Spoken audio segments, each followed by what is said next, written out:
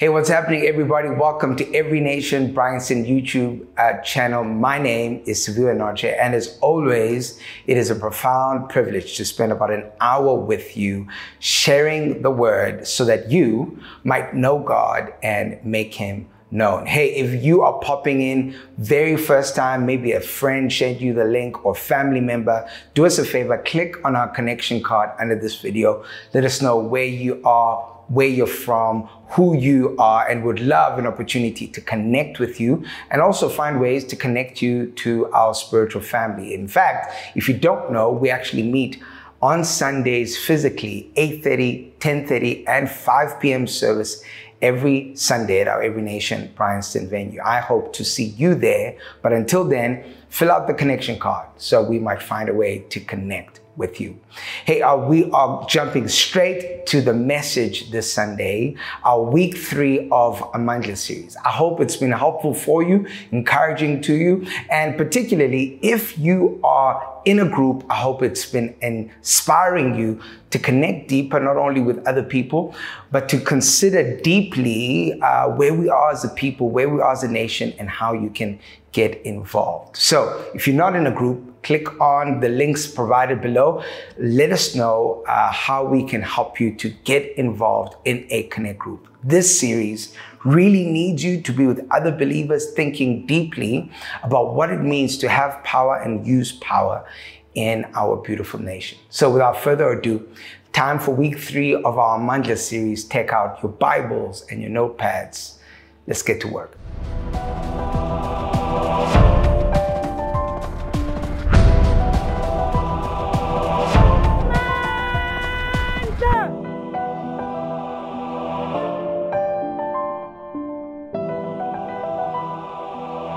If you have your Bibles, turn with me to Matthew chapter 5. We're going to be at verse 43 to 48. But as you turn there, I kind of want to set up this moment, kind of putting a summary of the last few weeks together, but also to set up not only the title of this message, but also the text of this message. When you consider Genesis 1 and 2, we are reminded again of this amazing creator God who utilizes his power to take the chaos that is in the world and turn it into beauty, order, so that life might actually flourish. The way we see power being used in Genesis 1 and 2, it is turning chaotic situations into beautiful, ordered situations that allow people to thrive. But not only that, we see not only the usage of power to create from chaos to beauty, but we also see power being shared. God creates image bearers. He creates idols, human beings made in his image, and he shares power with them.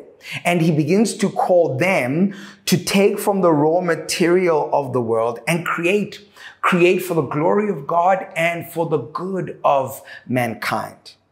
It's worth noting that even as we have recently heard, as recent as this morning, that on the 29th of May will be our official voting day, it is worthwhile for us to note that voting is the use of power. We're taking the raw materials of the world and we are creating, we are choosing to use our power for the good of all and for the glory of God. And so as we vote, part of what we are doing is that we are allowing ourselves to access that which has been made available for us in our context and in our nation.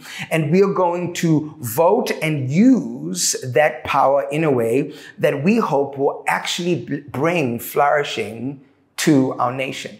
And so we don't just tick a box, but we begin to evaluate different manifestos. We begin to evaluate the values of different parties and leaders to try and figure out what will come closest to glorifying God and flourishing for other human beings. There is no party I believe, that can fully encompass all that we are trying to see from the kingdom. But we can utilize our power in the right way. It is worth noting, though, that if the only way we think of how we use our power for human flourishing, if the only act of justice that we choose to take part of is voting, there's a problem with that. We do that once every couple of years. And if the only way we actually engage in good deeds and justice and making things right is by ticking a box, we have completely missed what the Bible teaches us about justice. So here we are in Genesis 1 and 2. God creates from the chaotic into the beautiful and the ordered, but he also shares power with his image bearers, and they begin to take the raw material of the world and begin to create and begin to make and begin to allow flourishing to happen. But there, soon after Genesis 3, sin comes into the world. Man begins to choose to live outside the definitions that God has given regarding what is good and what is evil. And man has chosen to live autonomously from God. But in so doing, they begin to use their power the wrong way. We see power being misused in marriage, where the husband and the wife begin to use their power to blame the other person. We see power being misused in the context of family, where a brother kills another brother. Why? Because they feel jealous. We see this moving not only from individuals, but now into communities and eventually cities. And this is where the idea of politics comes into play. How are humans going to orientate a system of good and evil within the context of a society, a city, a nation, a people? This climaxes all the way to Exodus 1 and 2. Remember, we spoke about Genesis 1 and 2, the proper use of power. And now here we are in Exodus 1 and 2, and we have the epitome of the misuse of power, where we're going to find a Pharaoh who plays God the wrong way. And what this Pharaoh does, he has this power, but is not righteous. He is in no way connected to the God, the creator God of Genesis 1. And in fact, we are told that he doesn't even know who that creator God is. And the way that he begins to engage in justice is so terrible that he actually engages in justice out of fear. So here's what he does. He hears and sees that the Israelites are growing in number, and out of fear, the way that he utilizes his power, this Pharaoh, he hoards power for his own people. He hoards power for his own people, and the way he begins to exercise power towards others is that he begins to perceive others as enemies. He begins to perceive others as a threat to his own national security. And so the way he uses power towards those who are his enemies, he oppresses them. He creates a politica, a system of good and evil. And this system of good and evil is actually one's own personal and tribal understanding. It's for their own personal and tribal interest. The whole system is to protect the Egyptians and to oppress the Israelites. He begins to enslave them.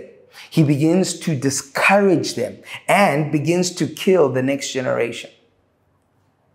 This should be a grave warning to us about how we use our power based on the perception we have of threat and the perceptions we have of what others are to us. It's so terrible that in the killing of infants and children, God, in his sovereign grace, actually has to rescue Moses, this young infant, rescue Moses through the bravery of women, midwives, and the women in Pharaoh's household who actually take Moses in. And this young boy who has been rescued is now going to grow up to ultimately be the rescuer of the people of God. It's interesting then that in Matthew 1 and 2, we are introduced to another king-like, Pharaoh-like figure in Herod. He also is beginning in Matthew 1 and 2 to annihilate children because he's perceived a threat that there is a king coming greater than him. But God sovereignly rescues and protects Jesus, who ultimately grows up and, as we discovered last week, declares to everyone who would listen, the kingdom of God is at hand. You see, the whole story of the Old Testament partly reflects that what God had desired of his image bearers is that they would bring about righteousness and justice in the world. But instead, we find in Isaiah chapter 1 that instead what these humans have done, these humans with power have created, are nations filled with tears. This is why today's sermon is titled, Cry, the Beloved Country. Jesus, therefore, arises and he declares that the kingdom of God is at hand. What is his fundamental good message? Good news is simply this: there's a new king in town. In May 29, we are going to have people declaring that a new king has risen in South Africa. For some of us, that would be good news. For some of us, that will be bad news, depending on who the king is. But what the kingdom of God does, what Christianity and the Bible teaches you, is that regardless of what happens on May 29, we must be grounded in a biblical story that allows us to live life knowing that we already have a king. And we are utilizing all our power for the sake of righteousness and justice. And we are so confident in the fact that this king is righteous in all that he does. And he's going to give us power for the now, but he's also going to exercise ultimate power in a season to come, where all things will be made right. There won't be any more tears, and we will finally inherit the earth that he has created. I want to give you a quick example. I was thinking about this week around a picture of what the kingdom is at hand looks like. Picture with me for a moment, two parents, parents of a particular child or children. And before their children are born, they put a whole bunch of money in an investment account. And the way this investment account is built up is that only when their children come into maturity can they begin to access, particularly in the beginning, the dividends that comes from that investment. But the full payout will only come later. And so these children grow up, and the eldest child finally comes of maturity. And now the dividends of that account, that investment, have been made available. So Jesus is the maturing of humanity. With his introduction and appearing into the world, humanity finds maturity in Christ Jesus. And because Jesus has come into the world, dividends has been released into the world. Now we have access to realities that we didn't have because of an investment that our Father has made before the creations of the world. And now we can access means of the kingdom. We can pray for the sick and see them healed. We can trust God and actually have his presence near us continuously. We can walk in this world with a sense of confidence that a new king is right here, reordering, reshaping, and that we can actually see justice and righteousness being implemented in the world. And yet, we have not received the full payout of the investment yet. We are living in the dividends, but the full payout will come on Judgment Day. And so what this means, we have access to the realities of the kingdom, but we are also living out that access in the midst of continual brokenness, pain, mourning, suffering. We are losing loved ones. We are burying friends. We are seeing and mourning the injustices in the world, the corruption, the hatred, the bitterness.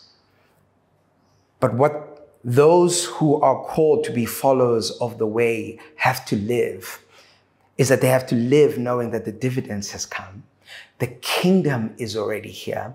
And so they trust, their faith, their disposition is fully acknowledging the realities of this world, whilst yet fully accessing the realities of this new kingdom that has come.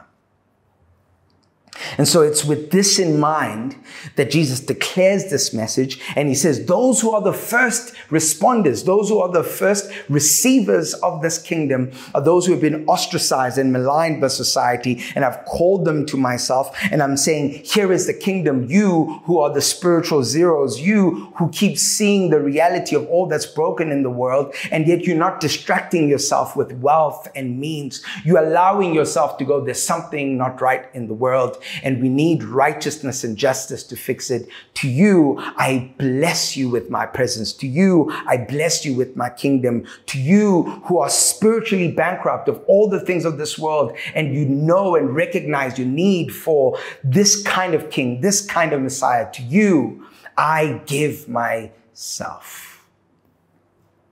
The kingdom is at hand.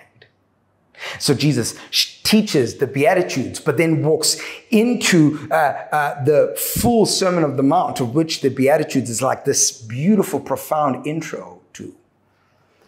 And in his teaching, he's reorientating these people to have a consciousness, a kingdom-like consciousness.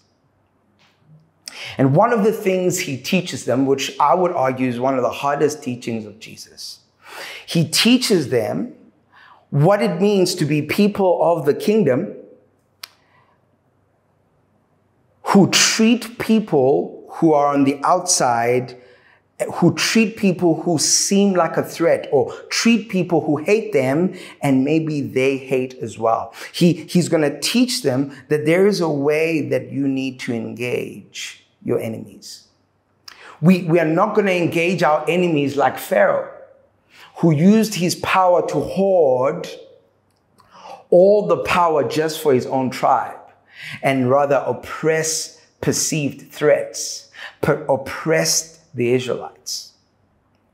But we're going to use our power differently. The question in today's sermon is, how do you use your power towards your enemies?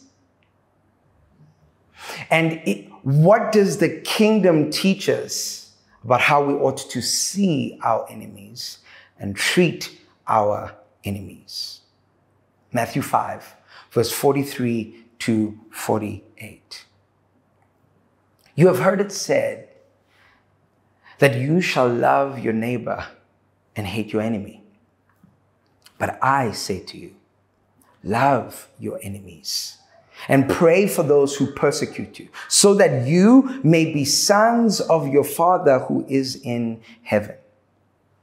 For he makes the sun rise on the evil and on the good, and he sends rain on the just and on the unjust. For if you love those who love you, what reward do you have? Do not even the tax collectors do the same? And if you greet only your brothers, what more are you doing than others?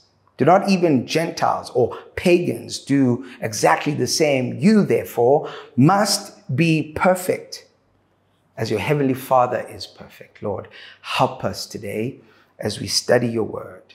This I pray in Jesus' name. Amen.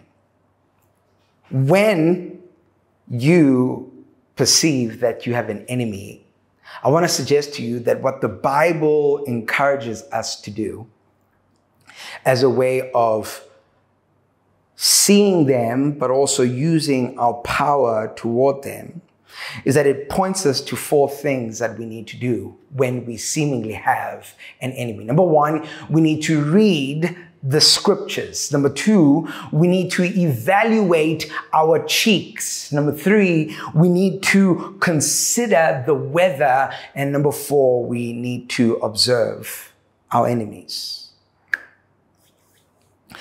Matthew 5 is not an easy text. This particular portion about loving your enemies is a hard one to swallow. Because all of us know what it's like to have people who dislike us. In fact, if we have to be honest, we all know what it's like to have people that we hate. When we see them, our blood just boils up. When someone talks about them, we are so quick to look the other way. We're so easily irritable. But Jesus wants us to consider how we treat these kind of people. But in so doing, he actually points to a text. In the text we just read now, he points to an originating text. Because the concept of loving your neighbor is profoundly spread throughout the Bible.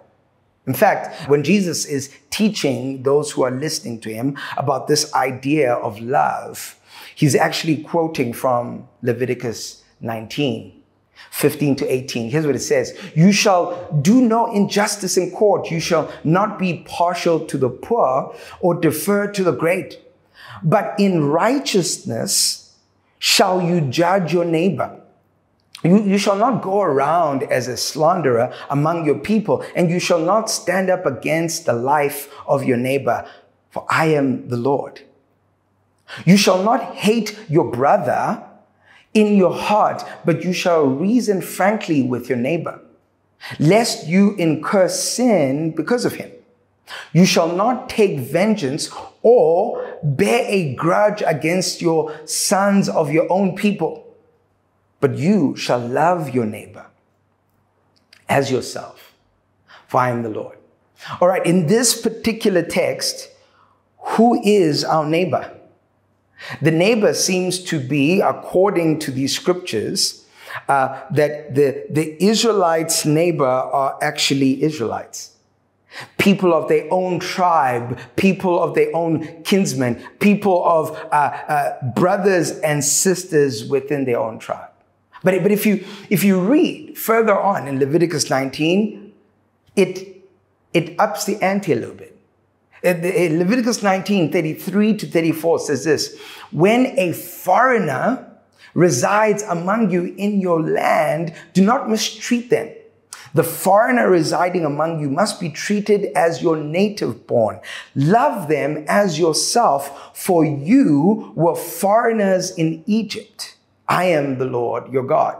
So, number 1, we are meant to love our brothers. The Israelites are meant to love other Israelites as they love themselves. But the scriptures up the ante, and what we hear is that we are also meant to love foreigners. Like their native borns, we are also meant to love them like we love ourselves. And the scriptures puts a caveat here that the way we're going to love foreigners is that we need to, the place in which we're going to get motivation to love our foreigners is that we need to remember that we were foreigners, that we were once in Egypt. And if you recognize that, then you will humbly walk before the Lord in the way that you love foreigners.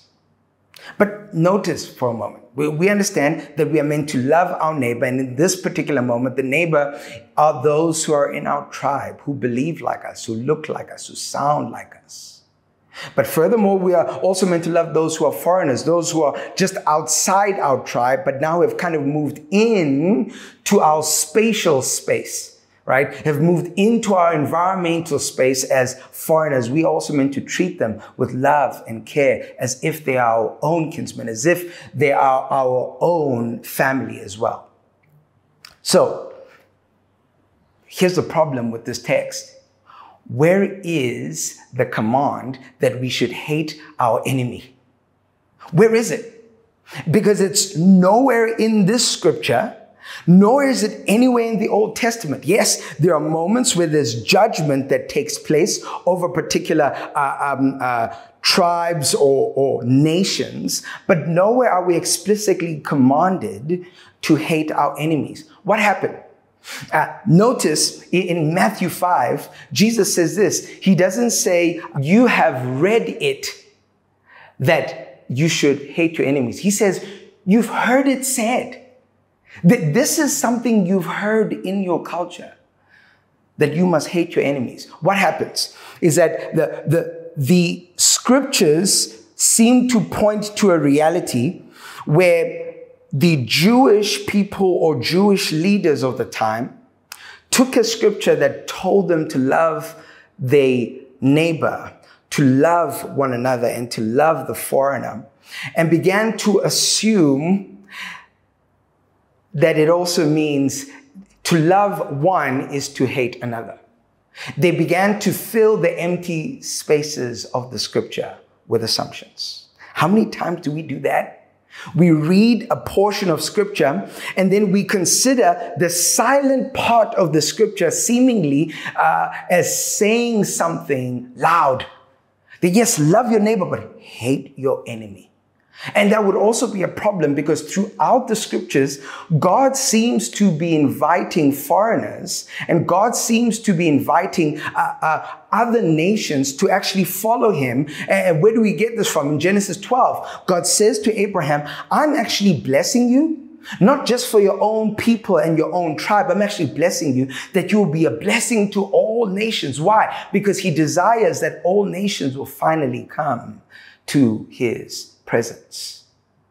There is a danger when we begin to infer upon scripture, when we begin to create in our culture a messaging that is actually not in the scripture, when we begin to stop reading the scriptures and we begin to adding our own things upon the scripture, like these seemingly well-meaning Jewish people and possibly Jewish leaders who are adding to the scriptures an idea that is in contrary to the scriptures. This weird concept that somehow the enemies of God have become our enemies and our enemies have become the enemies of God. Therefore, the way we treat God's enemies is that we hate them, and the way God treats our enemies is that he hates them too.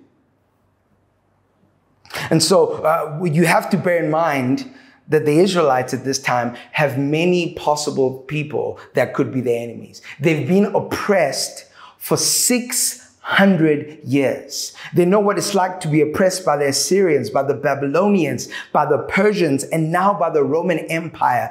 They have a lot of hatred to go around. And yet, the scriptures call us to a different way of thinking. So number one, when you have an enemy, you need to read the scriptures correctly. But number two, when you seemingly have an enemy, you have to evaluate your cheeks. Now, in Luke chapter 6, the same kind of concept and story of Jesus teaching the Beatitudes and Sermon on the Mount is shared, but through the lens of Dr. Luke. And he adds a phrase in here that is very common and very popular to us, and I want to kind of touch on it a little bit. And here's where it is in Luke 6, verse 27 to 31. But I say to you who hear, love your enemies. Do good to those who hate you. Bless those who curse you. Pray for those who abuse you. To one who strikes you on the cheek, offer the other cheek also. And from the one who takes your cloak, do not withhold your tunic either. Give to everyone who begs from you, and from one who takes away your goods, do not demand them back. And as you wish that others would do to you, do so to them. All right, so because of time, I want to look at this one particular concept, and I believe the opening up of this concept will allow you to understand this particular scripture. What does it mean for us to turn the other cheek? More often than not, this scripture is used as a way of kind of encouraging that we as Christians and people of the kingdom, because of our faith in Jesus, we kind of just take it. When people do things to us, we simply just take it and move on. We don't stand up against anything. We have hope in Jesus, and so we just take it. And I think it's been partly this kind of teaching that has led people to live in the world uninvolved. They're kind of just waiting for a rainy day to happen where everything will be made right, and they're not actively doing anything. They're not actively involved in acts of justice. This is the furthest thing from this text. There is no culture in the world.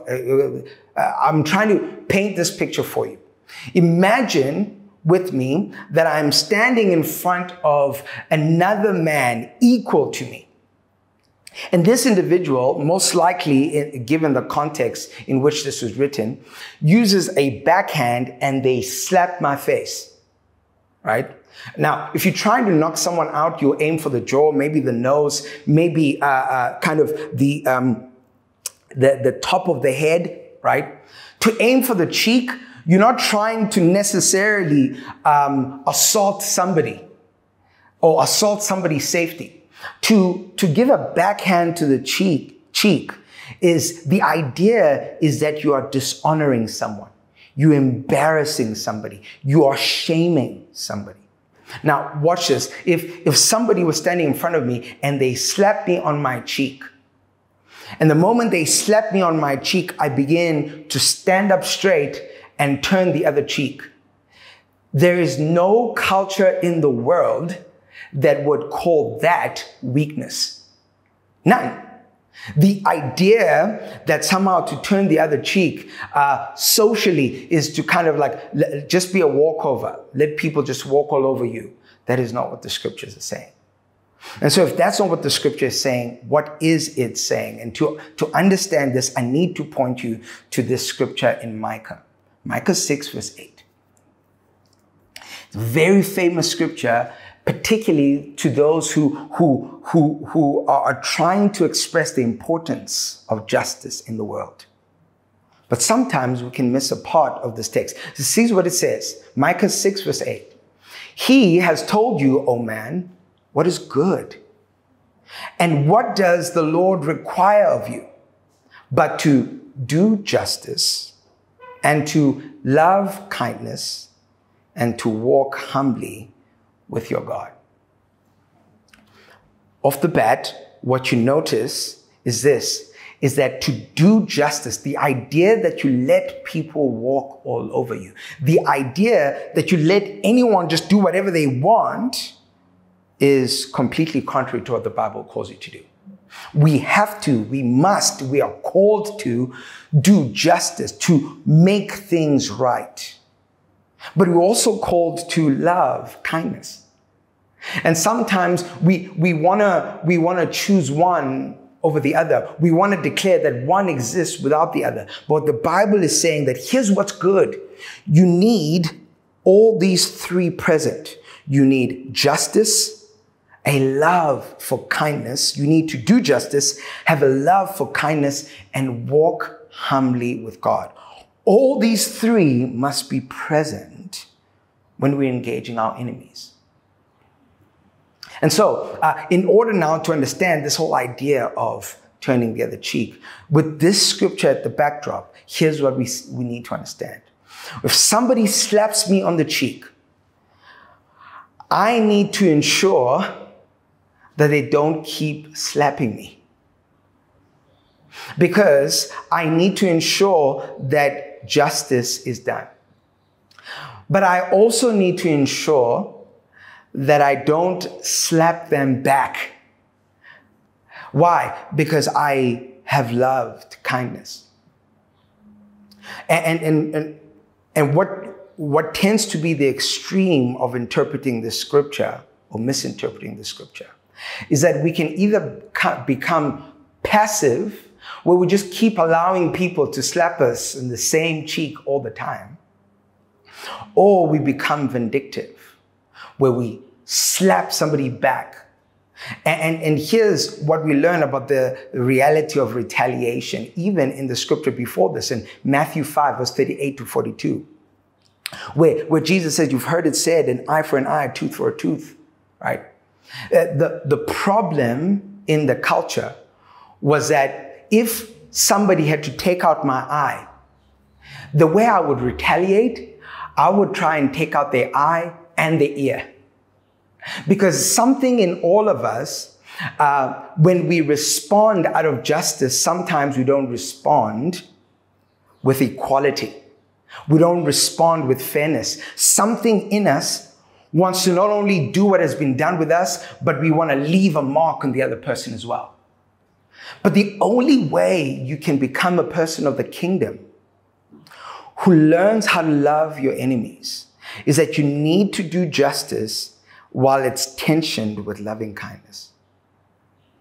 And all of this happens as we are living, walking humbly with God, not being prideful, not thinking that we have the solution, not thinking that we have the way, not thinking that our way is better than God's way, not thinking that our way is better than anyone else's way, but we living in this tension of, in our humility before God, we are holding loving kindness and justice.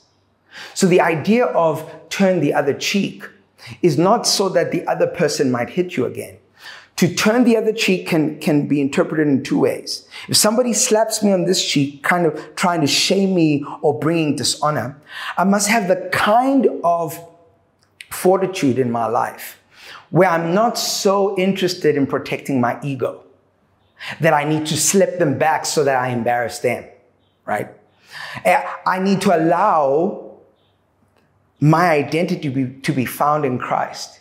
And so now I make sure that they're not hitting me again on the same cheek, but to turn the other cheek, number one, is to allow the other person, instead of slapping you to embarrass you, is to give the other person the opportunity to open up their hand and treat you like an equal.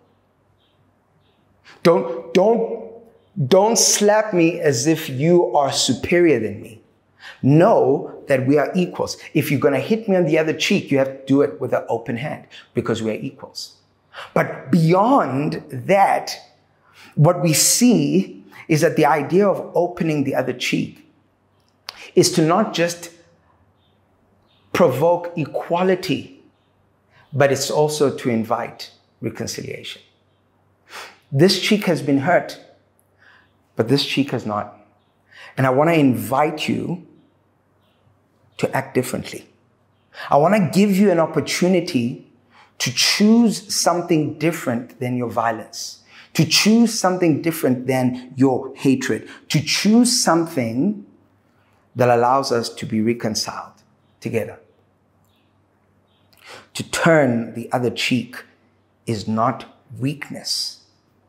It's a strength that can only be found when we live in the tension of doing justice and loving kindness whilst being humble before the Lord. Not only are we called to evaluate our cheeks, we are called to consider the weather. In Matthew 5, it's interesting. Jesus says, hey, listen, you need to not only love your neighbor, but you need to love your enemies, but also pray for those who persecute you. And then he points to something interesting. He points to the fact that when we do this, we are people who are like acting like our Father. This scripture is not giving a prerequisite that if you don't love your enemies, you're not saved. No, what it's pointing to, this idea that we are sons of the Father, is that when we begin to love our enemies, we are beginning to act like our Father would act. And then he gives an example about the weather. He says, here's how the Father acts. He lets the sun rise on the evil and the good. He also lets the rain come down on both the just and the unjust. The Father is not oblivious to the corruption in the world. He's not oblivious to the evil in the world. But yet every single day, whether there's a good farmer or a corrupt farmer, they both experience the sun rising up every day to come and shed light on their crops. They both experience the rain falling down every day to come and water their crops. And we are meant to realize that this is the nature of the Father. He's merciful. He's not weak. He's not blind. But he knows that when all is said and done, there will be a judgment day that will allow the completeness of the judgment that God gives, will allow all things to be made right. But yet every single day, God is so merciful, God is so kind, that he actually allows people to get what they don't deserve. This can be such a tough concept for all of us. Because right now, if you're watching this, what tends to happen is that we are thinking of our enemy and how the idea of having mercy or loving them is so far from our minds. And what I want you to see in this is that the only way that the Father gives us for us to actually treat our enemies is that we are not meant to be passive, nor are we meant to be vindictive, but we are called to agape. We are called to love. Now, this word can be tricky because normally when we think of the word love, we use the same word to describe our love for our kids, as we use our love for our wife, as we use our love for our friends, but also our love for our favorite Netflix binge show that we are watching. But the concept of agape here has little to do with how I feel about somebody. The concept of agape is both an attitude and an action whereby I begin to choose something. I begin to choose to do a deed or an act of love towards somebody, whether they're my neighbor or my enemy. The idea is I don't have to have warm, fuzzy feelings about you to act appropriately toward you. I don't have to have warm, fuzzy feelings about who I think you are for me to actually treat you kind. What I do need to do, I just need to remember what my Father is like and begin to trust God to help me to be like my Father. And so I want to agape my enemy, but I also want to pray. I want to speak to the Father about my enemy. This whole concept is not that we should deny that we are angry, deny that we are hurt. No. The whole concept is that we don't stay in our anger forever. We don't stay in our hurt forever. That our anger and our hurt is not the end. It's simply a means that we then come before the Lord and we begin to talk to the Father about what has happened to us. We begin to converse with the Father about how we feel and the injustice that has happened. But when we are done, we come into the world and we choose to live like our Father, act like our Father through agape. We're not passive. as if injustice is okay, and we are not vindictive as to retaliate and take justice into our own hands in our own way, taking from others more than what they've taken from us. We're agape. We're living in the tension of doing justice and loving kindness whilst being humble before the Father. Romans 12 puts it this way. Paul is kind of elaborating on the same thought, and he says, never pay back evil with more evil. You see, the idea, when evil happens and we use our power to do more evil, the reality is the power of evil, the power of chaos has extended. We are falling outside the line of our Genesis 1 and 2 mandate. We're falling outside the line of the idea that this kingdom we're in calls us to actually go into the chaos, the brokenness, the evil of the world and create good, create for the good of others. He continues to say, do things in such a way that everyone can see that you are honorable. That we as people of the kingdom live as people who are honorable. And he's going to show us what this means. He says, do all that you can to live in peace with everyone. He's appreciating that there are realities where peace is hard to come by. But have you done everything you can to turn the other cheek, to find equality, to give an option for others to act differently? Now, what I need you to understand is this. Matthew 18 tells us that when someone has done something wrong to you, go and engage them. If they don't want to listen, bring somebody else. If they continue to not listen, bring elders of the church. If they continue not to listen, bring them before the community of the church. Watch. What's happening in Matthew 18 is that if somebody refuses to do justly, we don't go back to them alone. We are never found alone with them again. We bring other people an appropriate means of dealing with the problem. Why? Because we are not called to be mistreated and then just act like nothing has happened, as if we allow there to be no boundaries in the name of love. No, what we see in Matthew 18, there are appropriate boundaries to deal with people who've done wrong. We want justice. And when people are saying they don't want to give justice, we are still giving them opportunities to turn. But we are doing and giving those opportunities within boundaries that are appropriate.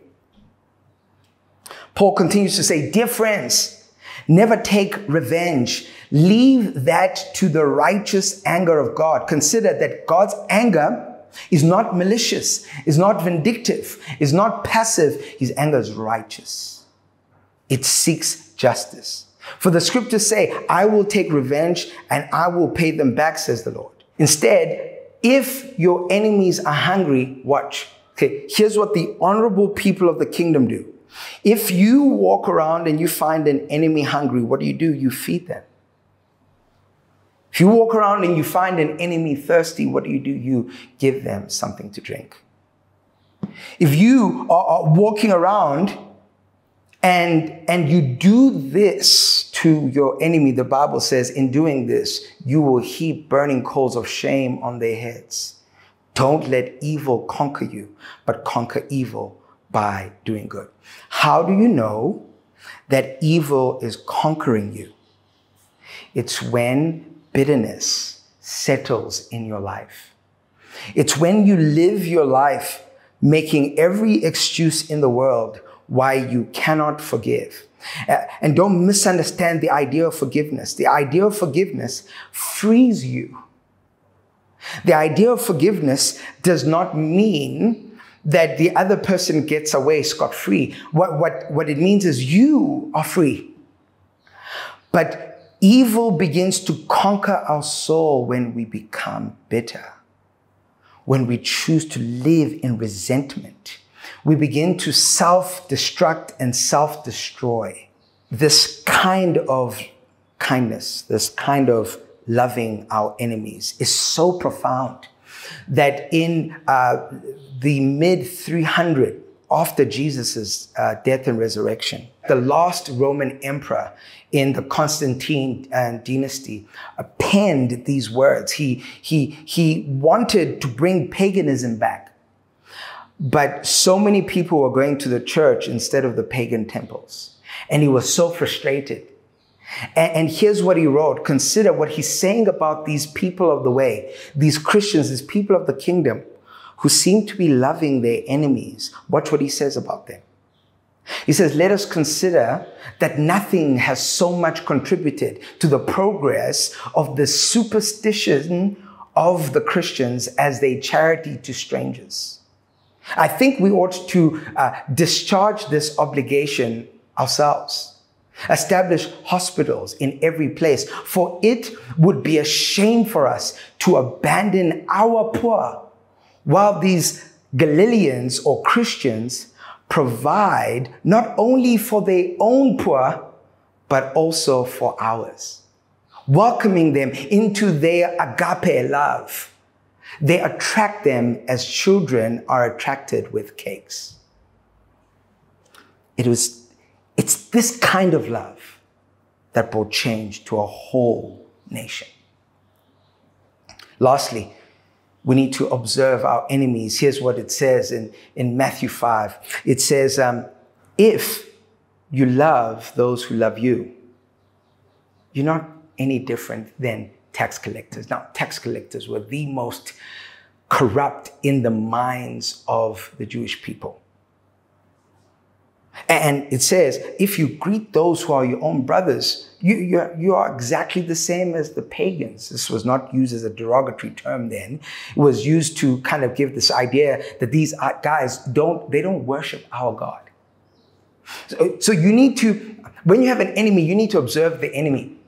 And you need to see that, oh my, I act like the enemy I hate. I only love those who love me, and I only greet those who greet me. And my life is beginning to take the shape of the thing I'm most focused on, which is my enemy. When I see them, I never greet them.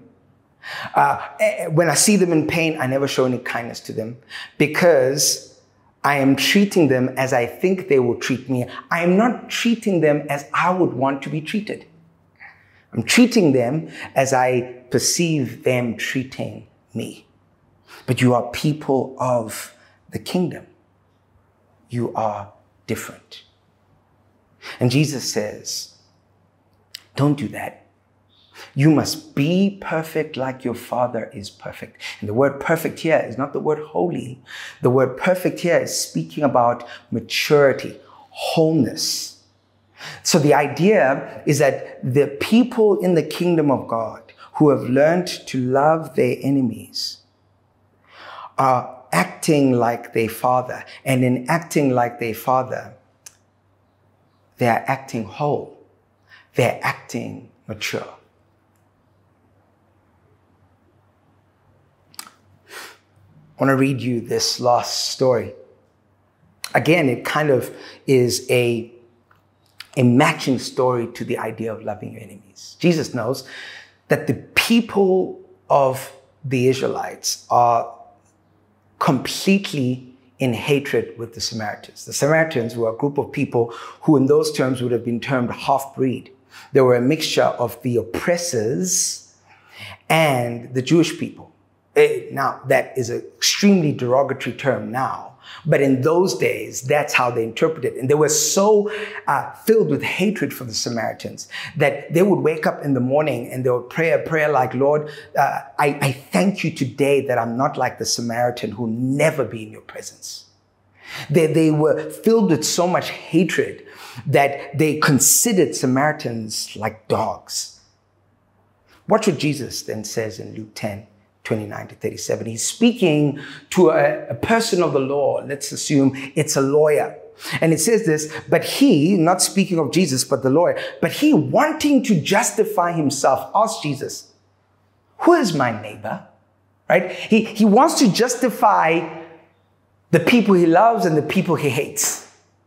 And he says, okay, wait, hold on. I hear you are telling me that I must love the Lord my God with all my heart, but also I must love my neighbor. I hear you summarizing all the law in these two things, but who is my neighbor? And Jesus replied by saying this: a man was going down from Jerusalem to Jericho when he was attacked by robbers. They stripped him of his clothes, beat him, and went away, leaving him half dead. A priest happened to be going down the same road, and when he saw the man, he passed by on the other side. So too a Levite, when he came to the place and saw him, passed by the other side. But a Samaritan, as he traveled, came where the man was. And when he saw him, he took pity on him.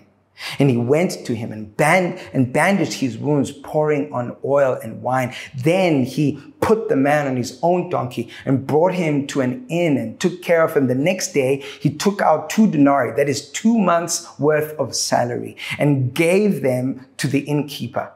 Look after him, he said, and when I return, I will reimburse you for any extra expense you may have. Which of these 3 do you think was a neighbor to the man who fell into the hands of the robbers? And the expert in the law replied, watch, the expert in the law does not say it is the Samaritan who had mercy on him. He says the one who had mercy on him. He can't even say his name. That's how much filled with hatred they are towards the Samaritans. And Jesus told them, you go do likewise. This example is so powerful. This parable is so powerful. Because what Jesus is trying to teach those who are willing to listen is this, is that a Jewish man has been robbed, beaten, bruised, and left for death. And the people who are considered to be high in the Jewish community, esteemed, the Levite, the priest, they walk down this dangerous road from Jerusalem to Jericho, and they protect themselves. They don't take time to care for him. They protect themselves and they use their power to ensure their own safety. But the Samaritan, who knows this is a dangerous ground to walk in, uses his power, financial, emotional, transport, to serve an enemy. And he cares for him in such a way that he's willing to give 2 months of rental for this individual and is able to come back and make sure this is actually fully done and paid and he's taken care of. Jesus uses the imagery of an enemy to teach those who are in the in crowd. This is what you ought to do. They are so desperate to draw lines regarding neighbors so that they can be allowed and justified to hate the people they want to hate. But Jesus says, no, hold on. Your neighbor is anyone on your path. Anyone on your path. And if the person on your path is your enemy and they are in ruins and they are being hurt, you must treat them like they are your neighbor.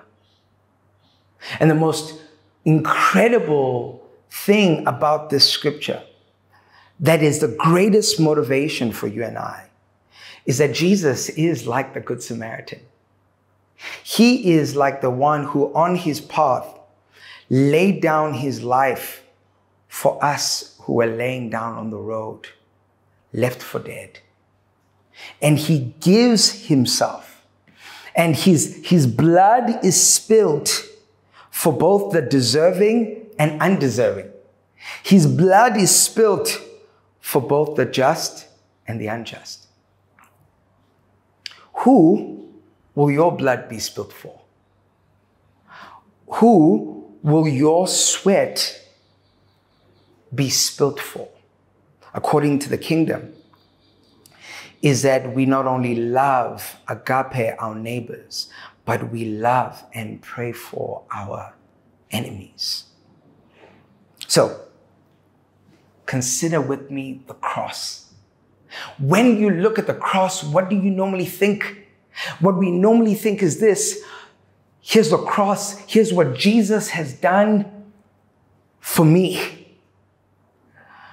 But what the people of the kingdom see when they look at the cross is not only what Jesus has done for me, they see what Jesus has done for my enemies. And they are going to treat their enemies like they were neighbors. Why? Because Jesus made us who were enemies of God. We tend to forget that part. We ourselves were enemies once of God, and he has made us neighbors. And now, because we realize that we were once in Egypt, that we were once enemies, and instead it is God who pulled us into adoption, we ourselves are able to walk into environments where our enemies are present and are able to agape even when we don't feel like it. Because something has happened in our lives that allows the love of God to not allow us to be passive people, but also to not allow us to be vindictive people, but agape people. So, who's your neighbor? And how are you using your power for them? Lord, I thank you today for your word. It's challenging. I can think of so many scenarios of my own life where this scripture challenges me to the core. But I thank you that you provoke us to good deeds, that you refuse to allow us to live the kind of lives where we are oppressed by bitterness, oppressed by hatred, oppressed by unforgiveness, but that we can actually go into the world and have hearts that are at peace and have hands that are active. That we can go into the world and have courage to make things right, and yet have the mercy to love kindness. That our justice can smell different, sound different, look different, because we walk humbly before you. Amen. Hey family, thank you so much for tuning in. I hope that that message challenged and inspired you, and that as you consider Jesus' life, but also the cross and his resurrection, you might consider what it means to be a people of a different spirit, following a different king, and called to live lives that are different in this ever-changing world. I hope that you will get plugged into a group. But I do also hope that for some of you, as you are listening to this message and considering what Jesus has called his followers to, that you might consider whether or not you are a follower of Jesus. And if that's you, and you say, I want to take a next step, let us know. Tell us that, man, I actually want to give my life to Jesus. Or maybe you are saying to yourself, I do want to give my life to Jesus, or I have already given my life to Jesus, but I really want to firm up the foundations of my faith. We have what is called our Next Steps class. And I want to encourage you to sign up for it. Let us know you're interested in it. One of our leaders will be in touch with you to help you build a firm foundation as you begin to follow Jesus, or as you continue to follow Jesus faithfully. Now, as we do every Sunday, I want to send you into your world, your family, your workplace, your environment with this blessing. May the Lord bless you. May the Lord keep you. And may the Lord cause his face to shine upon you and be gracious unto you. May the Lord lift up his countenance upon you. And I pray that he will give you peace. Shalom, now and forever. See you next week. Something's been stolen under the weight of the curse. You've been broken.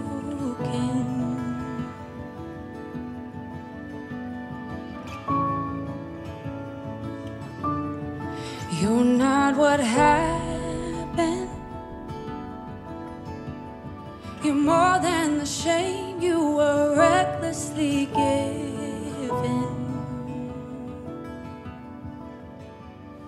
You silently scream through the tears you can't keep from falling, wishing they poured out enough to break through the hurting. Jesus runs after the broken ones, weeping with those who weep, crowns them with purity, and years of shame shatter in Jesus' name. You can't shake the feeling. He's not in a rush. He has time for your healing.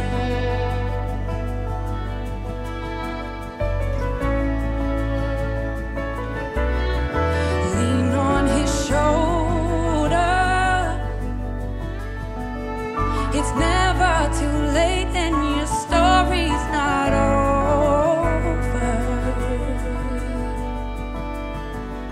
You wish you could go back in time, rewrite your own ending, but then you find faith to believe it's just the beginning. Yeah. Jesus runs after the broken ones, weeping with those who weep, crowns them with purity. Yeah. Jesus runs after the broken ones, weeping with those who weep, crowns them with purity. Yeah.